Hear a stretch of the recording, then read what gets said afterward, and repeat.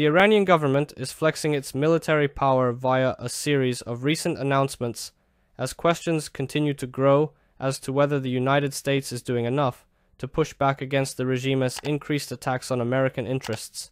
In the aftermath of the Hamas terror attack in Israel, Iran-backed groups have attacked American positions in Middle East more than 70 times in past month.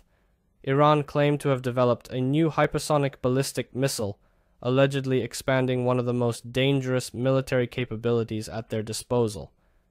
As Iran announces military advancements, Iranian-backed proxies have carried out dozens of attacks on American bases and interests in the Middle East.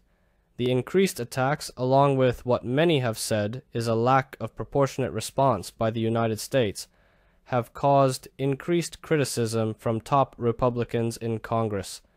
Republican Senator Tom Cotton of Arkansas said that Iran and its proxies know they can get away with this because the Biden administration rarely hits back. And when it does respond, the strikes only target empty warehouses or inconsequential proxy forces in Iraq or Syria. According to Cotton, President Biden seems to be going out of his way to avoid targeting Iranians or the resources Iran holds dear. This weakness only invites more aggression from Iran, and will continue unless the administration sends a clear message these attacks are unacceptable